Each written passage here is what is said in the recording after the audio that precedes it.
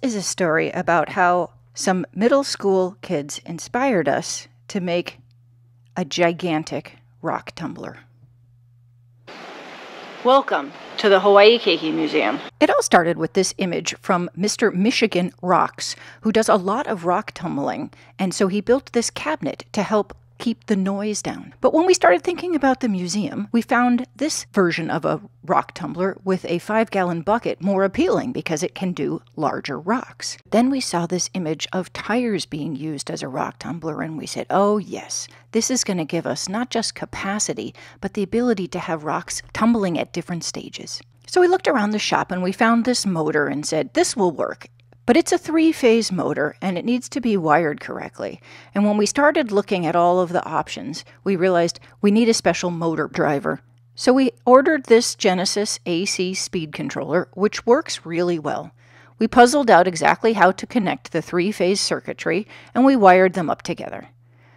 Then we started casting around the museum looking for what kind of parts we could spin, and we found some of this rod. So we had to build a special bracket to hold the motor to the rod.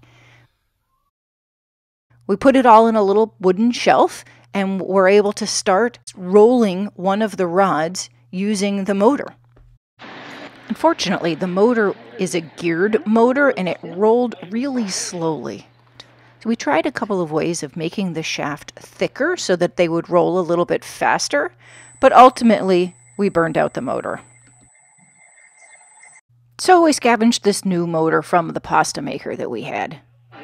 And the new motor spins at a really good speed once it was hooked up to the controller. All right, Darren, let's put a wheel on it. I want to see how fast the wheel turns. It'll push off. We need to key it. And I'm going to key it. Okay. After getting it all bolted down and throwing a few geodes inside, we invited the middle school kids to come take a look and see how their rock tumbler that they inspired works. Oh, there it goes. Oh my goodness.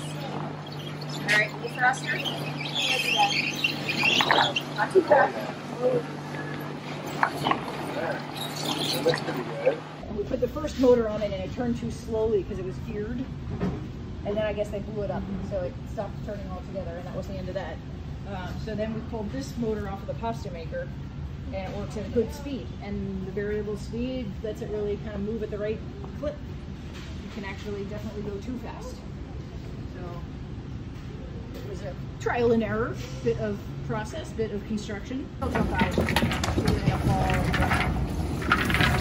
The water gets all over the place. That's neat to visualize it.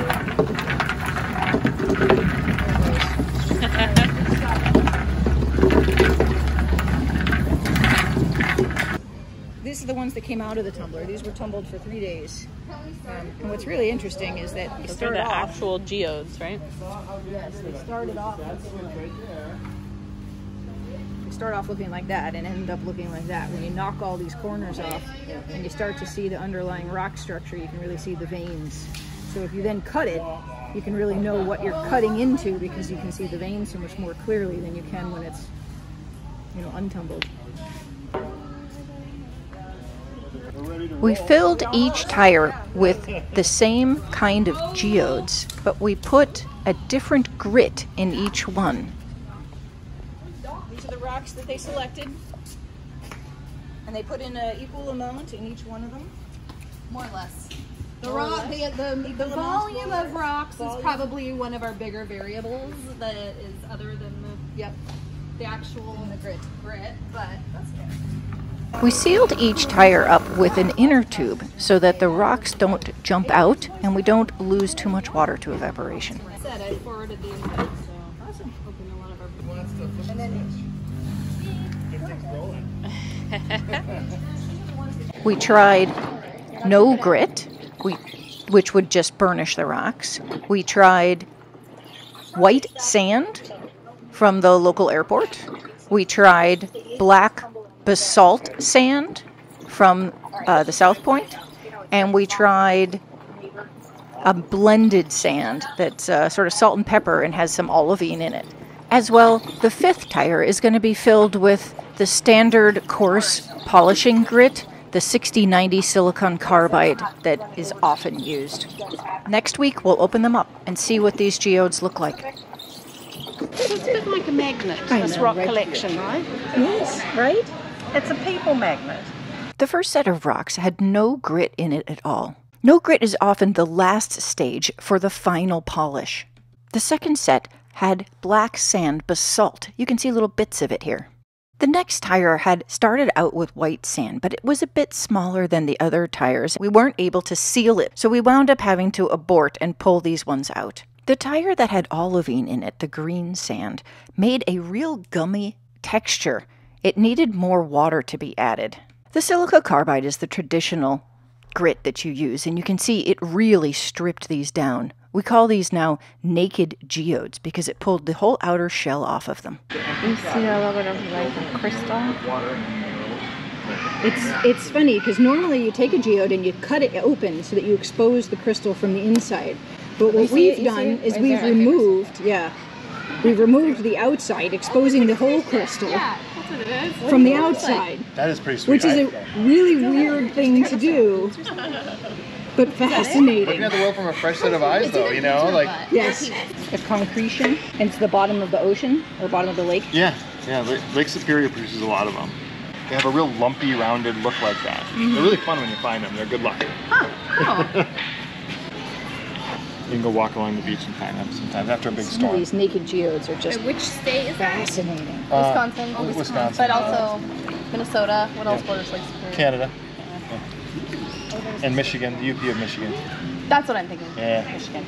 It is so interesting. It is like this one was starting, right? But this one could do some more, and then you would have a true naked geode if you Big could one, just too. Yeah. tumble it a bit more, and then you would have the whole thing. I just think that's so cool.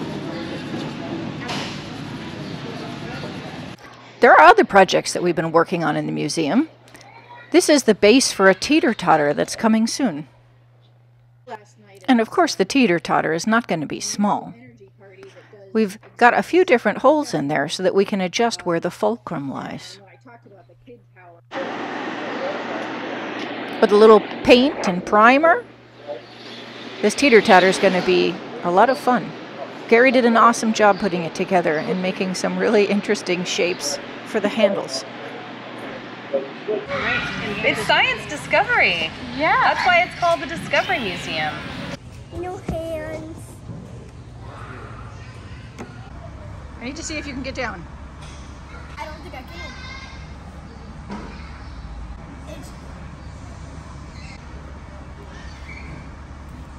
You gonna hurt yourself getting down? Yeah, see.